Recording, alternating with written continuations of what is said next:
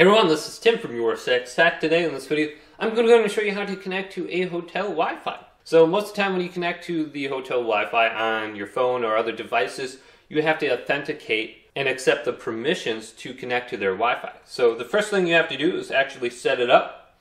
So let's go to Settings, then go to Network, then go to Setup Internet Connection, choose Wi-Fi, and then you can go to Easy under here, and then choose the Wi-Fi network that you want to connect to. Connect to the hotel one.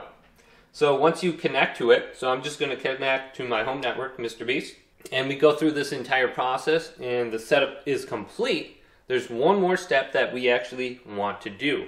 So let's back out of here. We have to open up a web browser.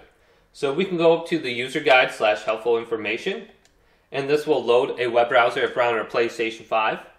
Then when this web page loads, we just have to accept the permissions. Otherwise, what we could do is go back to the home screen, go to the right, go to Library, then go to Applications, and locate the internet browser right here, and then start this up. And then just load the page. And it should bring you to the hotel's login page right here.